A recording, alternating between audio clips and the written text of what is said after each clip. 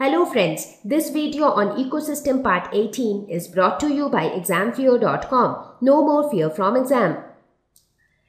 So now that we have talked about ecological pyramids, we will now talk about ecological succession. So let us see what does it mean. So it means succession means something, it is related to the word successor. Successor means something which comes after what is existing. So it is a gradual change in the composition or structure of species in a given area over time. So something is changing gradually over a period of time. So that is called succession. Now since it is something related to the ecosystem, related to the ecology, that is why it is called ecological succession. Now we will get to know it even better as we go ahead. Now when we say the composition of the species changes, the structure of the species changes, what does that mean? That means that with time, sometimes the number of organisms change, sometimes the type of the organism also changes, sometimes the decomposers change. So there are so many changes that might have taken place with the species of a particular area. So let us suppose this is an area which was somewhat like this once upon a time. So it was all green everywhere and it was all open and you do not see a lot of animals over here. But over a period of time, we saw that this change happened. That means over a period of time, so many plants grew up in that area. We see birds, we see different animals. So almost this area turned into a forest kind of a structure. So much of development happens. Nobody planted trees out there, but it just happened over a long period of time. So this kind of gradual change is known as ecological succession. So when this type of change takes place, it sometimes gives rise to new ecosystems, it gives rise to new species. So the entire structure and everything changes. So here, looking at this example, something that might strike your mind is something of this sort was also told to you while you were learning about evolution. So we told about formation of new species from existing ones. So that is what is known as evolution. Now in this case also you see that a lot of new species might come up over a period of time, and now we are calling it as succession. So what exactly is succession and how is it different from evolution? Well, succession and evolution are like parallel processes. That means both of them take place together but independent of each other. So when I say evolution, it is the origin or formation of new organisms from existing organism. So that is about evolution. But when I say succession, it is development of an ecosystem with gradual changes. So basically, evolution talks only about a formation of a particular species, but succession talks about the formation of an ecosystem. So an ecosystem is made up of several species. So here on the screen you can see that this is an entire ecosystem which has been formed due to the formation of plants, due to the formation of birds, due to the presence of insects, animals. So the entire structure is an ecosystem, and this entire formation or this entire change is called ecological succession. But within this ecosystem, maybe one or two new species would have emerged. So that is evolution. So the world we see today is a result of both succession as well as evolution, which has taken place gradually millions and millions years ago. So these both are parallel processes and they are independent of each other. So now we will talk about the different types of ecological succession.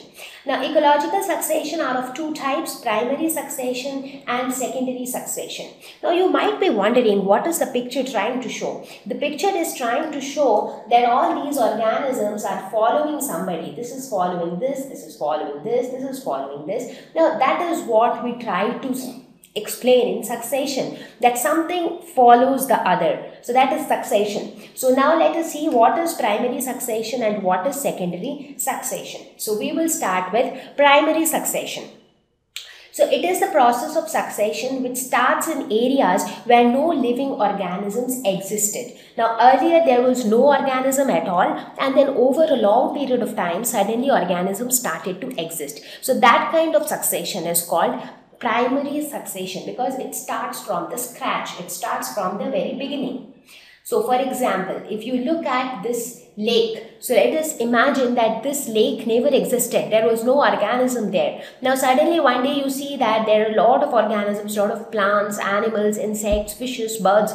So that is known as a primary succession. So nothing was there. So from zero to an establishment where different organisms are there. So that is called primary succession.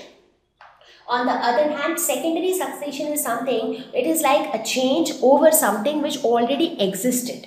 So it is the process of succession which starts in areas which lost all living organisms that existed there. So earlier some organisms existed, but due to some reason all those organisms were lost, and again a new bunch of organisms start to exist there. Now all these will not happen just overnight, so it will take a long period of time, and that is why this process is a gradual process, and this is known as secondary succession. It is called secondary because primary succession would have taken place long back, but that got destroyed due to some reason, and now it is for the second time it is happening. So this is called secondary succession.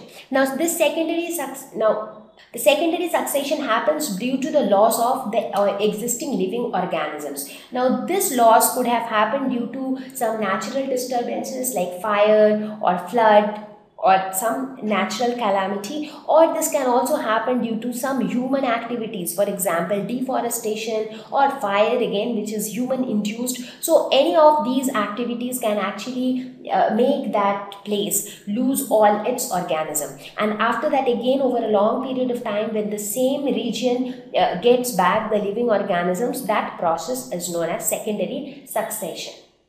So here if you see, this is the present of this region when it has been devastated completely. But past was like this. Earlier there were organisms here. There was an ecosystem existing here. There were plants, birds, insects, animals existing here. But currently it is like this due to some disaster, maybe natural disaster or human induced disaster, but because of some or the other reason it lost all the living organisms existing in this area. But again over a long period of time, with gradual change, this area will again start to have living organisms, when you will again have some trees. So here you can see the greenery, that is some plants have started existing, and then again gradually plants will also exist and the entire ecosystem will develop. So thank you. Please visit www.examfeo.com to watch more educational videos with a better experience. Please do not forget to like and subscribe to our YouTube channel for latest updates. Thank you once again.